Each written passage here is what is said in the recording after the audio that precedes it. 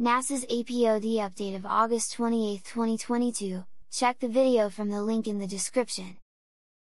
Perijove 11, passing Jupiter. Here comes Jupiter. NASA's robotic spacecraft Juno is continuing on its highly elongated orbits around our solar system's largest planet.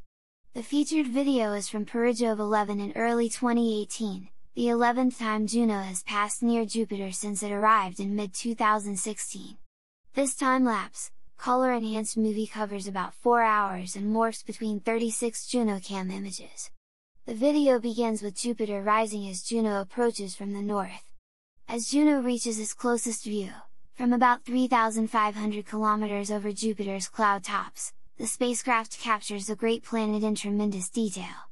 Juno passes light zones and dark belt of clouds that circle the planet, as well as numerous swirling circular storms, many of which are larger than hurricanes on Earth.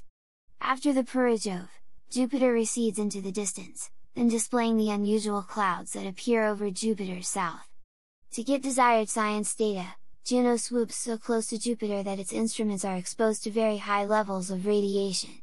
Teachers and students, ideas for utilizing APOD in the classroom.